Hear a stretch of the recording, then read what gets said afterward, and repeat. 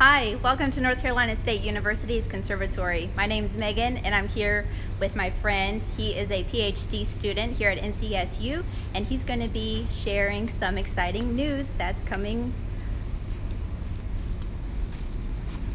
Hey there, Brandon Huber. Today I'm going to be talking about Lupin, which is getting ready to bloom, probably middle of next week.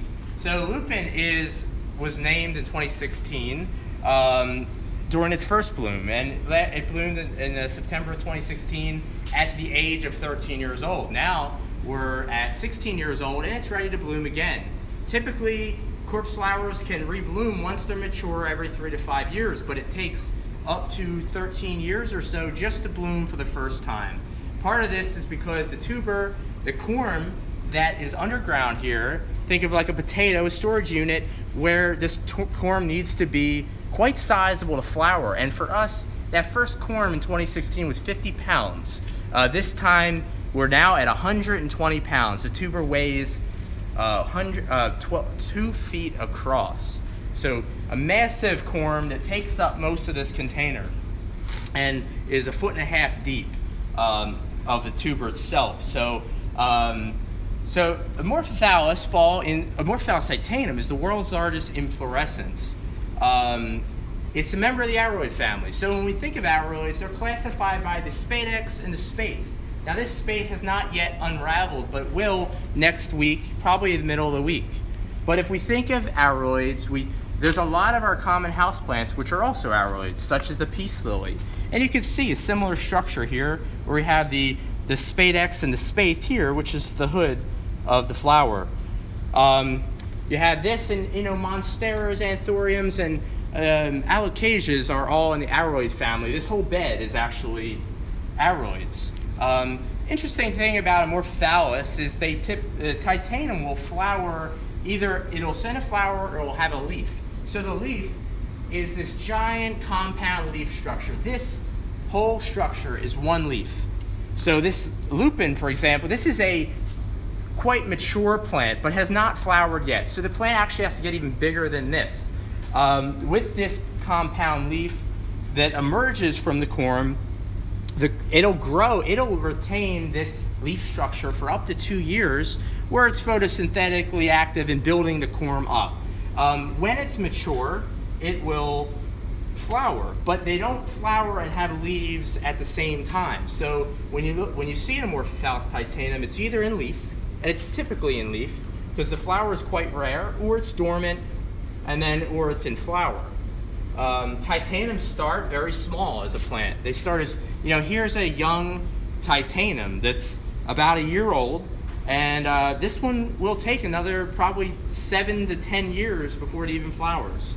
Amorphophallus is a very diverse genus with many different species from around the world. So many Amorphophallus are smaller. There's small ones from flowers that are only 1 inch, all the way up to your titanum, which has a flower which range from 4 to even 9 foot in some cases. All right, Brandon, we have a couple questions. Sure. First one is, how much does the size of the bloom on a singular corpse flower vary with each bloom? Right, so as I mentioned, the titanum flower could range anywhere from 4 to 9 feet. And we typically see with Amorphophallus, it's pretty interesting because the flower on the same bulb, the flower could vary, from years to years. So for konjac is very another species, Amorphophallus konjac, does this where flowers range from 2 foot all the way to 5, 6 foot. So they're very variable. Unlike a typical flowering plant where the flower is the same every time, Amorphophallus are very different in their flowers vary quite drastically. But I would say that, selection from selection, different plants, different bulbs of the same species are more different than maybe the bulb itself. Because lupin here, the flower is following a very similar growth track that it did in 2016, and it's going to flower about the same size as it did back in 2016, even though the bulb is more than double what it was last time. Okay, we have another question. How long does the bloom last? Right, so typically they bloom 2 to 3 days. So this flower development period takes about 2 months, I would say, from the point where the little bud starts to form on the corm all the way up to this flower, and it grows very rapidly in the final month. So, and all this just for a 2 to 3 day full bloom period. They release a horrible odor, hence their name, the corpse flower, and they have this like rotting flesh smell, like roadkill, to draw in pollinators, carrion beetles, and they also release heat to help draw in those pollinators, known as thermogenesis. So very fascinating strategy for pollination.